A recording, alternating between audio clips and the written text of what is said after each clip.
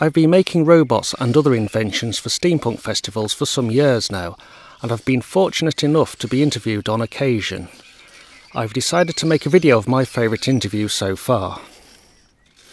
I was visited by a gentleman from the BBC called William Wright, who was very interested in my Victoria Wood robot. I shall start with a video which briefly shows my dragon robot. I was surprised that he had no interest in that one.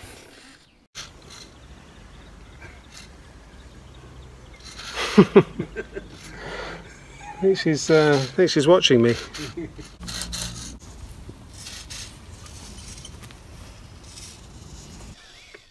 At that time, the Dragon backpack was the only transmitter I was using to control my robots, which is why I took it with me. Here is a slightly longer video for the BBC's website where I talk more about my Victoria Wood robot, which was in a prototype phase at the time.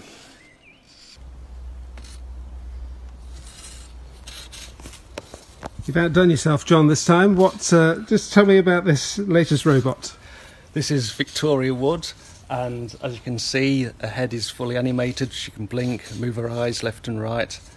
Also, there are wheels under, so she can move around with gesture control or manual controls, and she can move her arm for various gestures such as waving and things like that.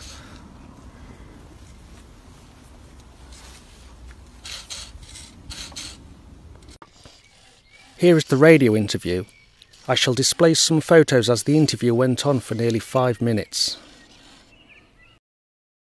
Now, the robot I was mentioning, I was very impressed with this robot, actually. I like robots. I mean, I know that's a funny thing to say, but they're quite cool, aren't they? Quite exciting robots.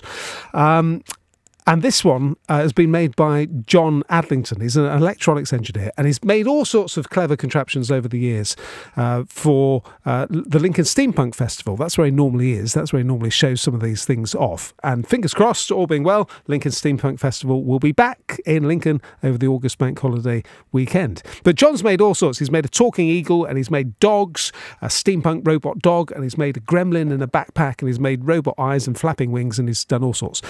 This is his most ambitious project. It's about 4 or 5 foot tall, something like that. It's a lady steampunk robot in a pretty blue dress. And I met up with John and the lady robot to find out more.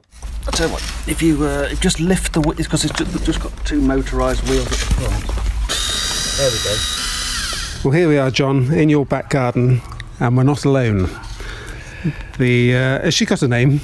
Yes, I've called her Victoria Wood because she's Victorian and mostly made of wood. Now, just explain what we're looking at here. Well, at the moment we're looking at a robotic lady with a mask over her eyes and a fairly wide dress to hide the wheels, and the sleeves are quite puffy to hide all the servos and mechanics of the arms, so it's quite a good disguise for the engineering side of it. I mean, very much in steampunk costume, with the hat and the goggles and everything else as well. Yes, it is for the August bank holiday primarily, but I may take it to other events if all going well. Now, while we're talking, she's looking around, and her eyes are moving, and she's blinking, and it looks really, really good. When you go to the Steampunk Festival, there are going to be loads of people wanting photos. Absolutely, hundreds of photos get taken of me, so I feel, I suppose, a bit of an obligation that each year I've got to show something new. I got bored of making robot dogs. I thought I don't want to be known as the dog man or anything like that, so I thought I'll retire. I want to be known as the lady robot man. Or just John. So she's moving around, head's moving, left and right, eyes moving, blinking. What else does she do? Because you mentioned the large dress, the wide dress because of the wheels, so she can move around.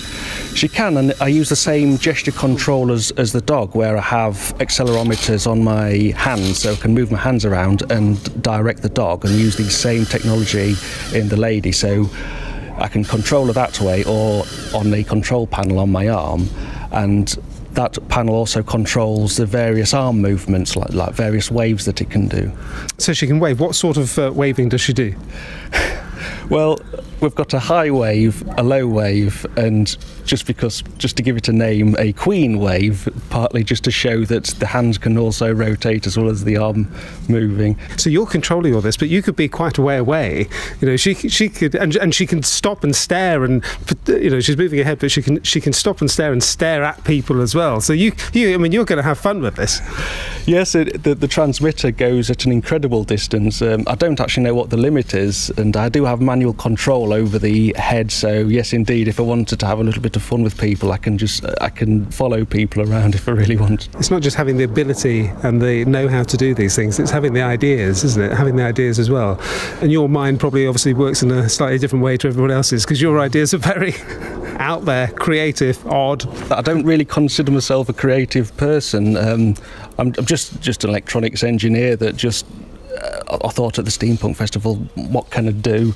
I'm not an artistic person. And I thought, well, I can build inventions and robots and things. So, well, and it came from there. Now, people will get to see you and Victoria Wood at the Steampunk Festival in August. Why are you laughing? You came up with the name. And it's great, you know, the fact that it's coming back to Lincoln as well. That's such a big thing as well, that the Steampunk Festival is going to be back over the August bank holiday. So you must be looking forward to that. Yes, I'm hoping it's for the full 4 days. I also like to do, you can put in for lectures. I'm going to do a little lecture about electronics for inventions. I thought that'd be a nice thing to do. That'd be great. You can learn from John. There he is with his latest creation.